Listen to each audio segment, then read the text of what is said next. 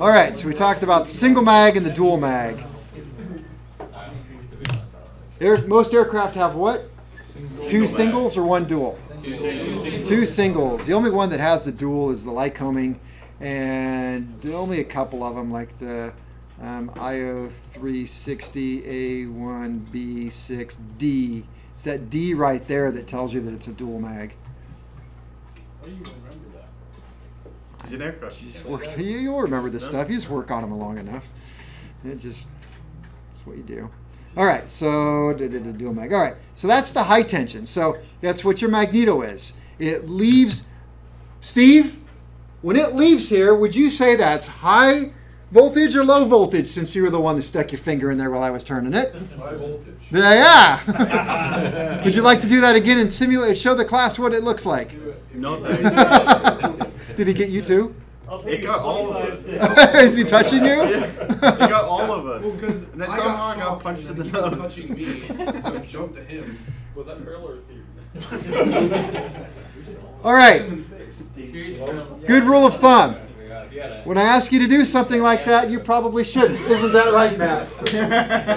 Because last year, what was it? He timed the magneto, and I said, well, you want to hold on to all these leads while I spin it through? And he says, Sure. sure. And so I did.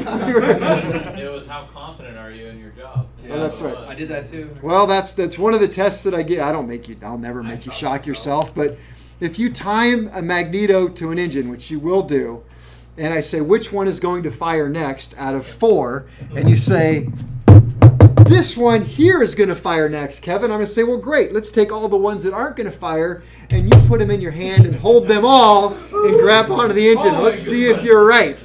If you're wrong, I will know by the expression on your face. If you don't do it, you go. And it's rather funny to watch them go, was it right? Mm-hmm. Can I back up and do it a couple more times? No. All right. So that's the high tension. All right. So the opposite of that is a low tension. Low tension. So low voltage. Right now you're thinking, I want that one. Red wire, blue wire. Low voltage leaves the magneto.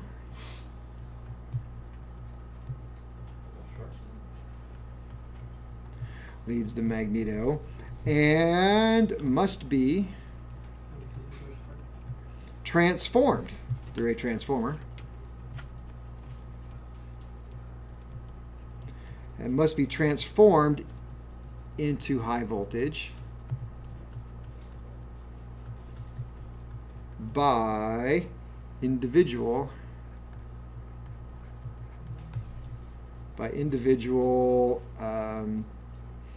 coils.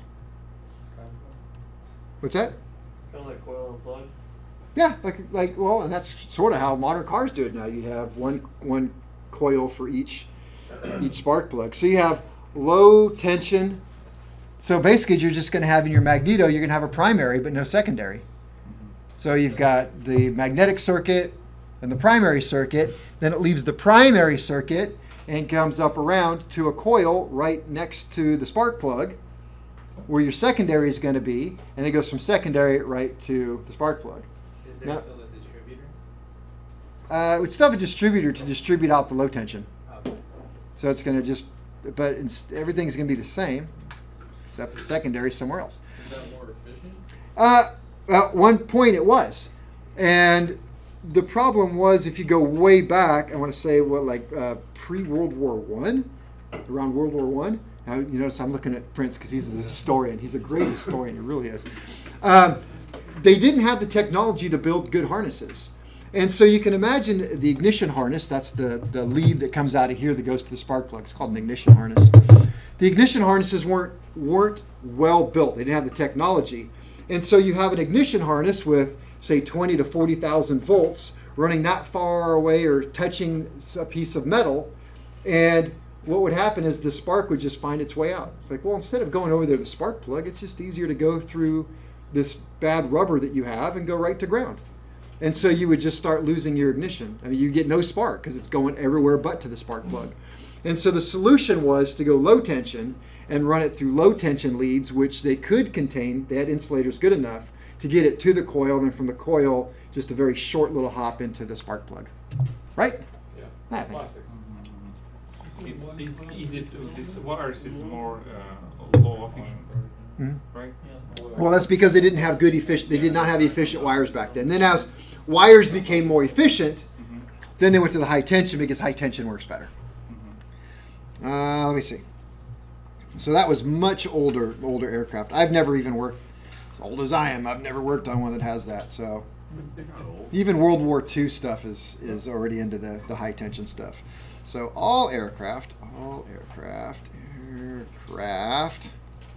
Now, when I say all aircraft, the word aircraft excludes ultralights because that is just flying lawn chair furniture. So Pretty sweet though. Yeah. It's catching altitude. You gotta dry your clothes while Right. you're flying. all aircraft that I know of. Clothes on. And of course, these statements, they're rapidly almost becoming obsolete. Now we're getting into a lot of really cool home builts with Rotax engines and Subaru engines, Jabiru engines. Rotax actually got approved with a gyrocopter. What's that? Rotax actually got approved with a gyrocopter with fuel injection. As a what? Gyrocopter. Gyrocopter. Yeah. I said aircraft. Gyrocopter. I'm just kidding. Use dual ignition. All right, what do I mean by dual ignition? Do I mean this? No. No, not in this context. That's a dual magneto. Dual ignition means two separate ignition systems. It could be one of these D3000s, or this is a D2000, dual, or it could be two of these, or one of these and electronic, but some way or another, two completely separate, independent, so if one fails, the other one keeps going. And of course, the reason why is because, number one, you get 2 spark plugs per cylinder. 2 spark plugs, P-L-U-G, plugs per cylinder. Why would I want 2 spark plugs per cylinder? Better keep you in the air. What's that? Keep you flying. Because you can make more money selling these. Safety. Sounds kind of like Juan. It's for safety. What's a spark plug cost? I don't have any owners in here. Well, what's a spark plug cost for your airplane? Really expensive. OG is very expensive. It's a very good guess. So the cheap ones are going to run you about 35, 36 bucks. 45 right now. That's The fine. expensive ones are going to cost you over 150 bucks each. And you need 8 of them. Is it an E3? You need 8 if you have a 4-cylinder. If Well, you have a 6-cylinder, you need 12. If you've got a Baron, you need 24 because there's 2 6-cylinder engines. If you have a radial engine, you're going to need at least, 24. well, I should say at least. They make 5-cylinder radials, so at least 10. But What? You didn't tell us that. 3.5 Huh? grand. You didn't tell us that. so Well, yes, at the place where I used to work, they ran into a problem. They hired a mechanic who they were trusting to gap spark plugs, and they were gapping them too close. And you are not supposed to ungap a spark plug. If you gap it too close to the electrode, you know what you do with it? Throw it away. And they let the guy go, and for the next year, every airplane that came in, the company had to buy new spark plugs. Damn. So they went through tens of thousands of dollars in spark plugs. So don't do that. All right, so 2 spark plugs per cylinder. So that gives you a more efficient burn. More efficient fuel burn. Who's got a car with dual ignition? Diesel's probably. Yeah, all diesels must have it. I'm sure they do. Nobody? I can think of 2 cars that had it, and they're opposite ends of the spectrum. Mercedes. Mercedes and Ford Rangers. Yes. No. Yeah, Ford Rangers used it. I keep What breaking. year? The board is on the low end of the Ken, do you have a Zoom? And this is probably why it started. Safety with redundancy. Right? Because you have dual. So if one magneto fails, you still got the other one. Hopefully. If one spark plug fails, you still got the other one. Hopefully. If you remember to change out the bag mates. bad Magneto when it failed the first time. Are you gonna reach out while you're flying and change it? Well, All right, operating theory. Let's see. Should we do a picture? Should we go to a picture? Can I move that? Whoa, whoa. Don't you Whoa, whoa, whoa. Okay. Operating method. Do you spell it? We're going to talk about operating. Theory. Theory. Yeah, I'm pretty sure I did. Operating theory. Yeah. Kind of a question. So if you have the harness going from the mag to the where it jumps to the spark plug, Or it jumps to the spark plug. Like you didn't connect the harness to the spark plug but left it laying out? It's like a high dive. yeah. So kind of. So why not have? Could you run two harnesses off of, or one harness off of the both? So I'm trying to say off of both What? of them to the. basically like a double cap that goes in the leads. Yeah. So- Oh, like take this one right here and just run ignition harness. Well, this one because it's built. And just split it and put. So because you wouldn't then need two spark plugs, you could just use the one. So one. Well, what happens if you lose a spark plug? You want that. You want dual ignition. You want two spark plugs, and they go opposite. One goes in the top, one goes in the bottom. You want them that way because they fire off and they start the burn going towards the middle and out. You want that. So it's a good thing that there's two spark plugs. They take advantage of that for efficiency and more power. So you don't want to try and get rid of it. And I'm going to move it. More spark. Cool. Wait, can you go back, Kevin? Nope. Not anymore. All right. So. What the last part said. All right. So in a magneto, let's see if we can kind of draw one here. Well, let's think. All right. So we have three distinct circuits. All right. We'll start with the baseball. Magnetic. So our first one's going to be the magnetic circuit. And the magnetic circuit is going to consist of the rotating magnet, pole shoes, pole shoe extensions. That's this part right here.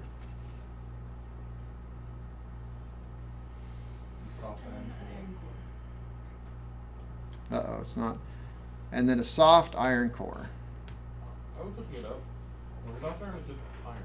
What? Soft iron is just You iron. want to this friend yesterday? I'm sorry, what? I was looking it up. You was looking it up, and Soft iron is just iron. soft iron is just Why iron. didn't it just call an iron core? Why? Because it's soft. I don't know. It's just iron. It's not when you get hit in the head with it. It's It's not soft soft iron. that way. It's like softball. Okay, so this is my magnetic circuit right here. All right, so I've got, probably should have made it bigger, but oh well. So I've got, what do I got? Rotating magnet, pole shoes, pole shoe extensions, and the soft iron core. All right, so that makes up the circuit. And when this goes around, depends on which way. Thank you for bringing that up. So I'm just going to stop right here since Left hand and right. since you're going to be the smart ass and bring it up. What's the number on that, Kevin? What's the number? What's the number of what? Your smart ass comment on this one? Yeah. Well, it could be either S6RN or S6LN, depending on what I want right now. Curious which that particular mag was. Well, I don't know because I don't have a Oh. I don't Use have a that thing, one. so it could be. All right. Anyway, this is like one of those. The wrench size is not the frickin' bolt size. I'm going to change it to frickin' bolt size. The wrench size is not the bolt size. I said that right? We're okay. Coming to this next class. No, don't you dare. Especially, yeah. If you know that. All right. This is the same thing. Don't make me. The direction of the rotation of any accessory, magneto, alternator, generator, fuel pump, vacuum pump, I don't care what it is. The direction of rotation is when viewed from the Pilot's perspective. drive. I will see you. From the drive in. The direction of rotation of this magneto is when looked at the drive in. So whose perspective is it? Mechanics. The mechanic's perspective. that becomes very important because if I'm a pilot and I'm flying a Lycoming or a small Continental, it's going to be like that in front of me. If I'm flying a big bore Continental, it's going to be flexing that at me. So you can't be pilot's perspective because some engines are this way and some are that way. Not to mention if it's in a Continental, in a Skymaster, the engine's backwards and this, that's a 360, didn't matter. So anyway, so the direction of rotation of all accessories is when viewed from the Driving. right. So if I said this is a right-hand rotating mag and you look at it like this, you're in so much trouble. Huh? Yes, you don't. So the right hand goes this way and left hand goes that way. And if you clockwise or counterclockwise. And if you have trouble with that, get a watch that looks like that. So I will actually, I still do that. So when we get into 312 and 313, I swear to you, that's how many semesters from now? That's like a year from now. And I will still have people putting fuel pumps on the fuel pump stand, looking at it this way going, I've got it going right hand. How come it's not pumping? Because you did that. I did.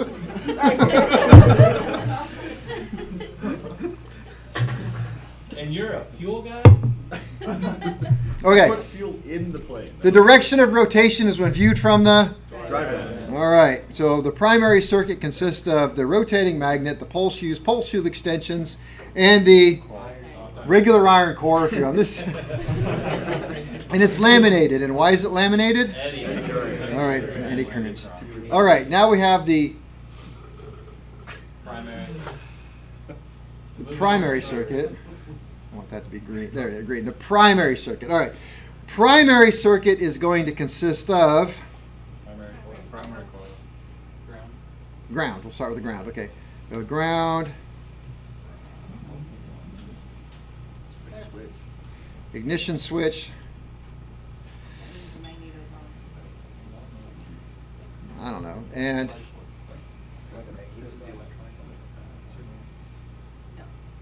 that didn't work out as well as I wanted to. There we go.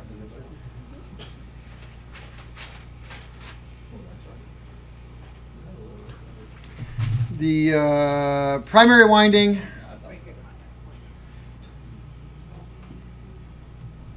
Capacitor. And breaker points. Does a dual mag have the same magnet? No. Yeah, pretty much. Yeah, it looks the same. Doesn't have. I think that's a 4-pole. Yeah. All right. So we have the. So what do we have? The capacitor. Is green show up okay? Yeah. Not really. Not really. It's hard to see. All right. Sorry. Well, I'm not going to erase it and change it. All right.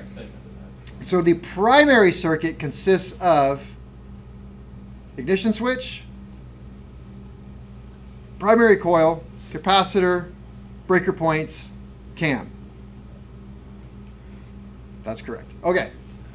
Is this on or off right now? On, this is open. On. Ignition switch is open. It is on. It is on.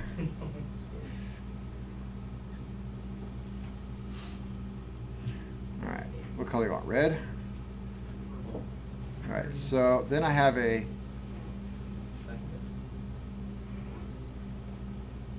lots of windings.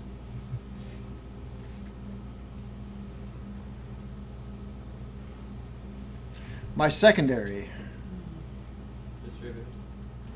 which consists of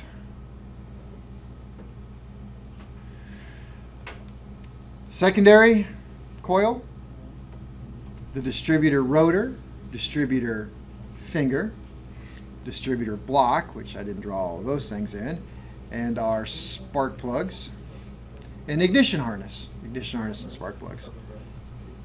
Is the carbon brush just considered part of the rotor? Yeah, I just consider part of the rotor. All right, let's see if I can do this here. Green. You don't want me to use green. If I take the rotating magnet and the pole shoes and the soft iron core, such as this is built right here. Can you see this one? It's got nothing in it but just a magnet. And the magnet goes around. That's all it's got. So if I were to hook this up to the magneto test stand and I were to run it, and I would look at what I get out of this, it's really going to look like that, but symmetrical. So I've got a spot here, which I will call full register. I will have a spot here, we'll make that the middle spot, which is neutral. I tried. Neutral. I could just use PowerPoint slides and sit. I could just use PowerPoint slides and sit here like this and just kind of death by PowerPoint. How about it? All right. Full register. What is this spot here called? Neutral. And what is this spot down here called? Full register the other way. So this is the static flux curve. So it's just what you get if you have just a rotating magnet going around in there. So again, it's this one right here. Do I have a coil? Nope, no coil, no distributor, no nothing. That's all I got out of that. So that's going to go round and round. But it doesn't live that way. I've got some coils in there. So a couple things we need to know. One, I would just go with this. So I got my coil. We'll go talk about my coil right there. Even though my colors don't match, I'll use blue right now. Blue right now. So what I get is the way this magneto works is the magnet, if I have this in full register or neutral right now? Full register. So what's happening is lines of flux now are coming around, going through the soft iron core, if you like it or not. And because it's going around like this, it's creating a magnetic field that is growing and collapsing and growing and collapsing, and it grows, reverses, back and forth, right? And so this flux is expanding across the primary and contracting and building and contracting. And so that in itself is going to induce voltage and current in the primary. Now we talked about Lenz's law, and so we get this buildup of, I don't know. We get this buildup of magnetic flux going in the primary. So what ends up happening is, because of the way they interact, you have what's called a resultant flux curve. So instead of looking like this, what happens is, remember that the way they interact, trying to keep it somewhat simple, the way they interact is, as this flux curve wants to fall and die off, we have a buildup of flux in the primary, and that opposes any sort of change, Lenz's law. So we have an opposition of change. So rather than it falling off like that, it kind of holds on, right? Because of Lenz's law. As that flux is going away, what is Lenz's law saying? Don't go away. You got to stay. You know. Yeah, you got to stay. So it does. It stays. Well, the rotating magnet, it wants to drop off and go away. But because it's staying for a while, then it gets out here, and then it would start to fall off. Well, what happens is, here we have neutral. Neutral. We have this thing called E gap, which stands for efficiency gap. And E gap, the textbook definition that I think you should have for E gap is, what is E gap? It is the number of degrees past neutral at which the points open. That's what I like to hear. E gap is what? Number of degrees past neutral, points open. All right. So it doesn't happen here. It happens, and just so happens that most Bendix magnetos are about 10 degrees. It doesn't have to be, but the one you're working with, it's 10. All right. So what's going to happen about 10 degrees past neutral, the point's open. So we have this flux curve that, I suppose if left on its own, it's going to eventually start to die off. But we don't leave it to its own. We let it build up out to here and then open up the breaker points, and then it just falls. And so when it falls from here to here, that is a sudden and rapid change and collapse in the primary circuit. Yes? Yes. Okay. That primary circuit had built up across the secondary circuit. So we have the magnetic lines of flux in the magnet go around through the core. That induces a voltage and current in the primary. The voltage and current in the primary are built up and expand across the secondary. At the E-gap position, the points will open, suddenly and rapidly collapsing the primary voltage, which has been cut across the secondary, inducing a very large voltage in the secondary. And then it starts all over again, but it kind of does it in reverse. My drawing's not symmetrical, so it looks funny, but it does that. And then builds back up, and it holds it out till neutral, and then falls off again. So that's what we get, keeping it somewhat simple. And that's how it works. I feel that was too simple. Follow? You savvy? Okay. Now, if I were to close this little switch right here,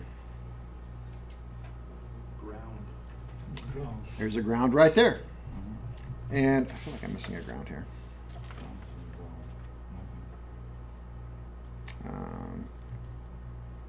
Yeah, primary needs another ground to it. That's what I need. I drew mine very different. There. There's a ground. All right. So with this closed, sorry, with it open. Let's go with it open. And I will use blue. I have a path through. I should have made that green. Sorry, green. We'll make this green because it's be consistent. There we go. Okay. So with this set up like this, I'm going to look. Do I have a path? Right. So here's a path through the primary. So it's going to build up, and then when the point's open, there's no path. Okay. Probably shouldn't have put that there. Sorry. I shouldn't have put that there. Well, the way I drew it is kind of not working out the way I want it to, for good purposes here. What's that? Yeah, go ahead. You can leave. Bye bye. All right. When this is closed over here, the problem is it never. I should have put this kind of on this side. The way it's drawn is kind of weird. I'm trying to make it work. But with this closed, we have a ground here, and so we never lose a ground. It's almost like putting it. I probably should have put the ignition switch here. Is what I should have done. That would work better. That will solve all of my problems. Will it Yes, I will have no problems left in life. though? You gotta go home. Except me. Well, I was thinking actually Brett. So there we go. If I put this over here, then everything will make more sense. Then I can put this here and put a ground there. Now I'll be happy. Sorry, hope you used a pencil. All right, so back to this. So between here and here, I have a path. And when I open this, I have no path, right? Except if I decide to put that there. Now, what happens when I open the points? Nothing. You're still grounded. Still grounded. Well, instead of going that way, it's just fine. I'll go this way. Don't really care. So you never get this sudden collapse here. It just kind of follows the resultant curve. So you get a slow change in flux.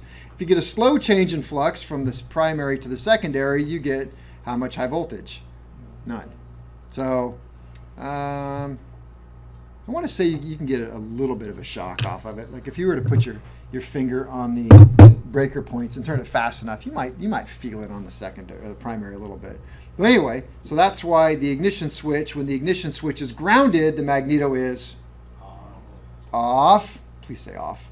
And when it's open, it is on because then the points work. So this makes the points kind of non-existent. But when you remove this and open, now the points work. Got it? Got it. All right. Want me to write some notes about that? Yes, please. Or want me just to keep moving on? All right, go back to black. So magneto, let's see, we had the low tension, we had the operating theory. All right, so operating theory. And I. There are 3 circuits in a magneto. There are 3 circuits. You're hoping I was saying circus, but I wasn't.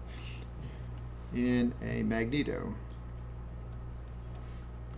They are 1, 2, and 3. What are they? Magnetic, primary, secondary. The magnetic circuit, the primary, and the secondary. Let's look at each one of them. The magnetic circuit.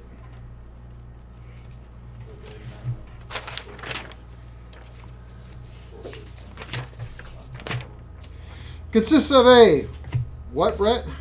Rotating magnet. Rotating magnet. Pull shoe extensions, soft and core. Oh, you missed a bunch of stuff. Consists of a rotating magnet.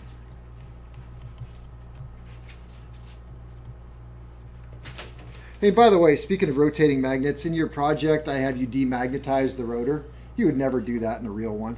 You just remagnetize what you have. You don't take rid I of was it. thinking about that today. I was like, that is very strange. Yeah, you don't do that. I just do that for a classroom thing so you can kind of experiment with a dead one. Otherwise, no, you just simply recharge it.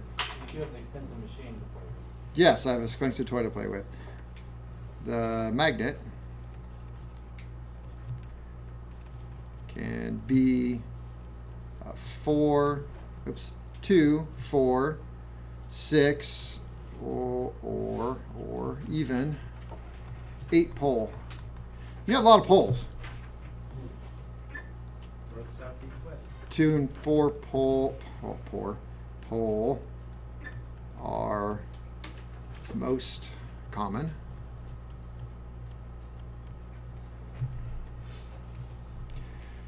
Let's see, rotor. I think this might be a Q&A. Rotor is made of, anybody know? Alnico. Al for aluminum, Nickel, cobalt. nickel, and cobalt. Well, you're missing iron, but how would we write that one? Alfrednico? Alnico. So it's aluminum alloy, actually. So I don't know which one. Alloy, iron, nickel, and cobalt. So that's what it's made out of. If I had to describe its magnetic properties, which you should be able to do now, it has, what would you describe it as? Has what? It's a permanent magnet. Very good. That is one of them. How would you describe the magnetic properties of it? From some of the words we learned yesterday. Or some of the words I said yesterday. I don't know if I learned it. Has what? High retentivity. What does that mean? It'll hold the magnetism. What's that? It'll hold the magnetism. That holds that magnetism for a very long period of time. That's a good thing. I would hate to take apart my magneto every week to recharge it. It has very high retentivity. So what do you think that would say about its reluctance? Low reluctance. Yeah, it doesn't want to be charged, but once it's there, it's there. And speaking of that, let me see if I don't mention it somewhere else. Once you charge your magnet, you should put some sort of keeper on there because it wears out a magnet when it has to go, when the magnetic lines of flux have to find their way through the air, and it wears it out. But if you have steel wrapped around it, soft iron steel or just plain steel, the magnetic lines of flux to go through that steel, and it doesn't wear it out quite as much. So we have the pole shoes.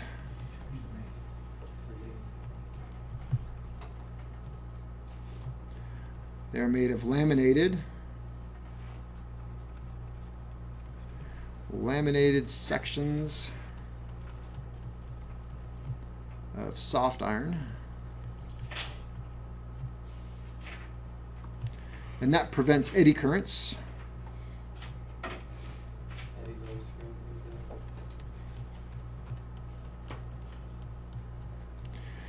And let's see, it's high permeability. What does that mean? Easily magnetized. Easily changes or Lost the Lines of flux can easily flow through it. How about that? You're the teacher. All right. Which means that we probably have low retentivity. Meaning it's not going to stay. So it's not going to stay magnetized. That's a good thing, because if it stayed magnetized, then when the magnet came around the other way, we'd have to demagnetize it, and it takes energy then to change it, and that ends up, well, we'll talk about the hysteresis loop, about what that means at some other time. Pole shoes. What comes next? Pole shoe extension. Pole shoe extensions.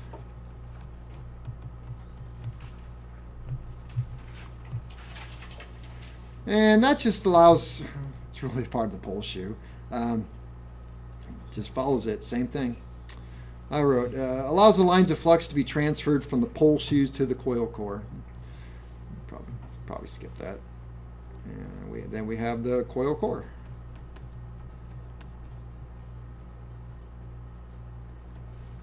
Made of the same material as pole shoes, made of same material as pole shoes, and completes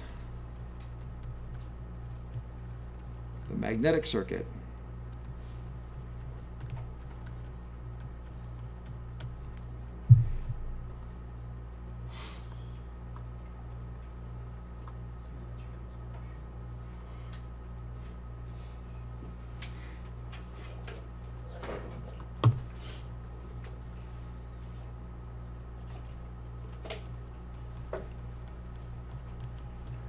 Oh boy, we're ready for the operation? I don't know here.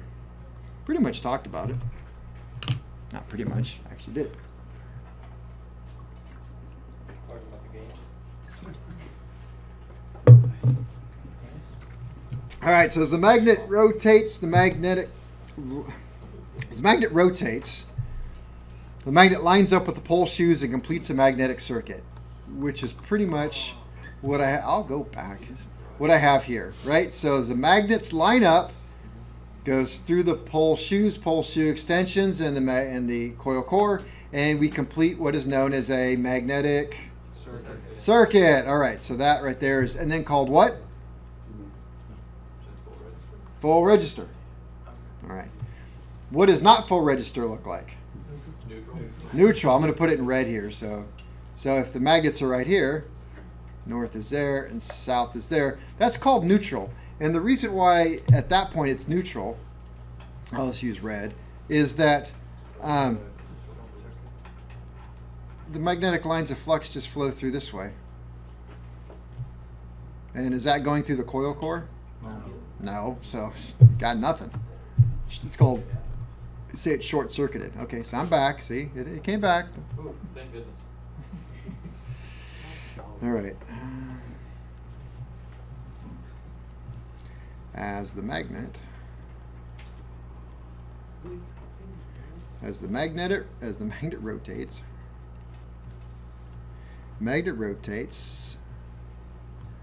magnet lines up with the pole shoes.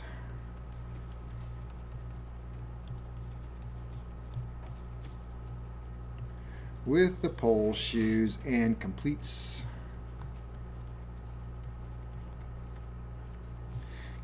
a magnetic circuit.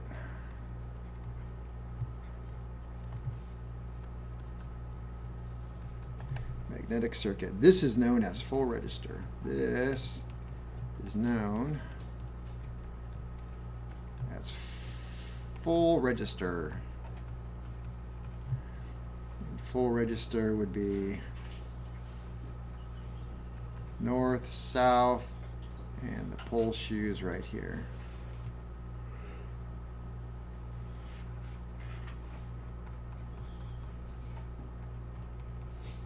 There. So that's full register.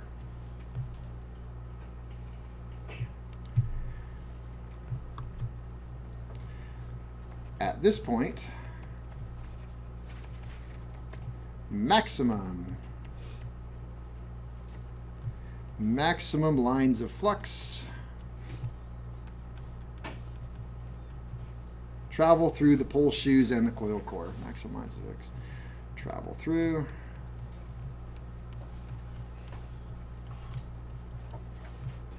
The pole shoes and coil core. Does any of the lines of flux per se, that's kind of a weird thing to say, does it actually, am I sending lines of flux through any of the any of the coils? and I think that's an important point, because during a lot of the orals, I kind of get the feeling that the way you see this, I'll be done in a minute, is that we have the pole shoes like this, and then coming off of here we have a coil that goes like that. Is that in any way, shape, or form accurate? No. This is totally false. It does not do that. So don't say that. Stop saying it. All right, so to land coil core, let's see, we have 3. As the magnet continues to rotate,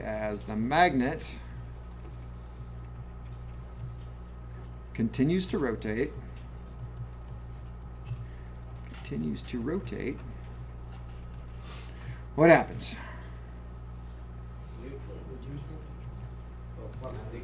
Okay, the lines of flux get stronger or weaker? Okay, decrease through the pole shoes.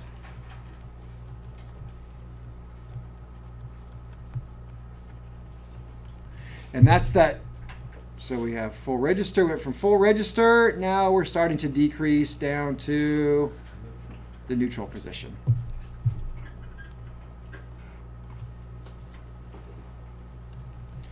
There will be a point where the magnet reaches neutral and the lines of flux do not travel through the poles. So there will be a point where the magnet reaches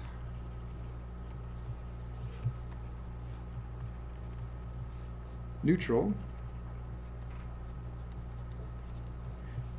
and the lines of flux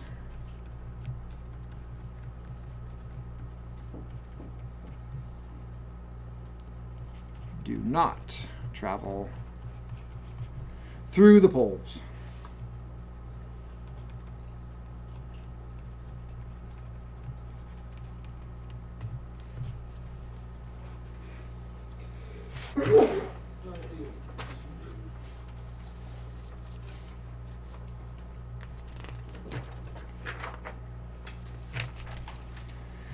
How about 2 quick points, we'll be done. So as the magnet continues to rotate, the flux lines reverse and build back up.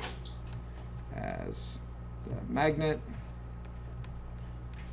continues to rotate,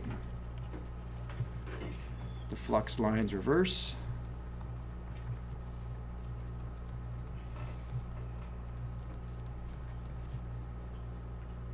and build back up.